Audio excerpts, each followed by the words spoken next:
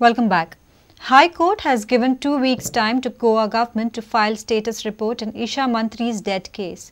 Mumbai-based Isha Mantri died allegedly due to a drug overdose at Supersonic Electronic Dance Music Festival at Kandolim Beach. The petitioner has contended that police is slow in their investigation. During the hearing before the High Court on Tuesday, counsel of petitioner Trajano Di Mello contended that even after 3 months of the incident, police has not made any progress in the investigation of Isha Mantri's death case. Petitioner's counsel contended that till date, the viscera report has not come and doctors have not given their report about exact cause of death. Petitioner counsel also contended that prosecution has not filed any investigation report before the court and are seeking adjournments. The High Court has granted 2 weeks' time to the state government as last chance to file the status report. Unfortunately, a young girl, Isha Mantri, died. We have been demanding the status of the investigation. Today, finally, the division bench, the matter came up, have issued direction to the government to file an affidavit on the progress of the investigation within 2 weeks. Bollywood costume designer Isha Mantri died allegedly due to drug overdose at Supersonic Electronic Dance Music Festival at Kandolim Beach on 30th December 2014. Reporter Mukesh Kumar for Prudent.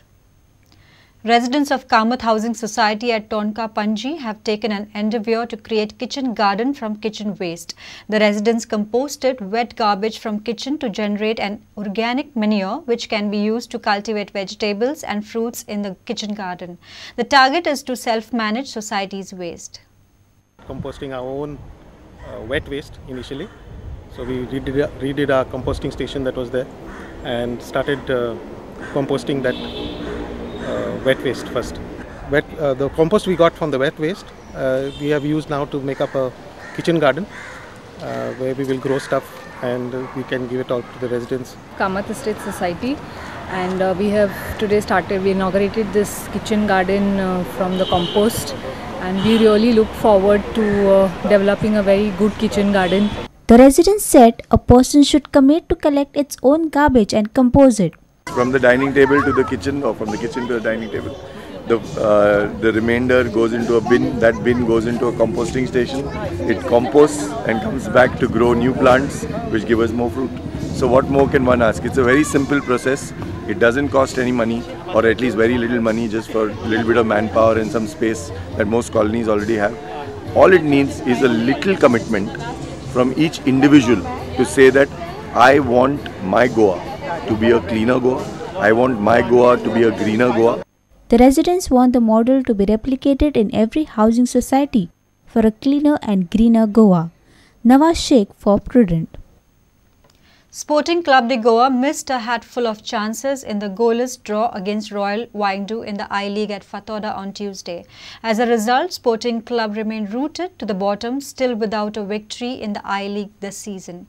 The Flaming Orange dominated the match as they created more than 10 good chances but found it difficult to beat Royal goalkeeper most of the time. Sporting were also unlucky on a couple of occasions as the framework denied them the all-important goal. Sporting Club de Goa, they have a lot to fight for in this remaining matches of the Hero I-League.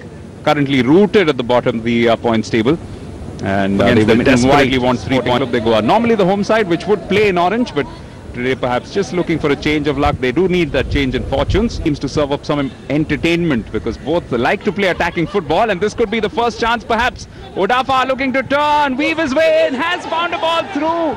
Shouts for a penalty, but nothing given. Been one of the poorest. 2 in the last game. This time a long-range shot, but straight at Ravi Kumar. Kajitan slipping this one through, and Anthony Wolf lucky because Nikhil Bernard might not have on another day missed out on that. Excellent work from Loveday though.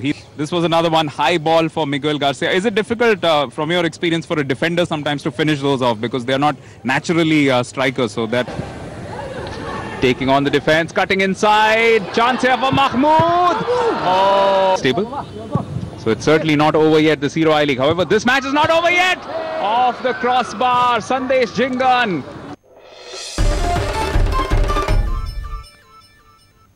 And with this, we come to an end of this news bulletin. Keep watching Prudent. Tumi Puritat Prudent. You're watching Prudent.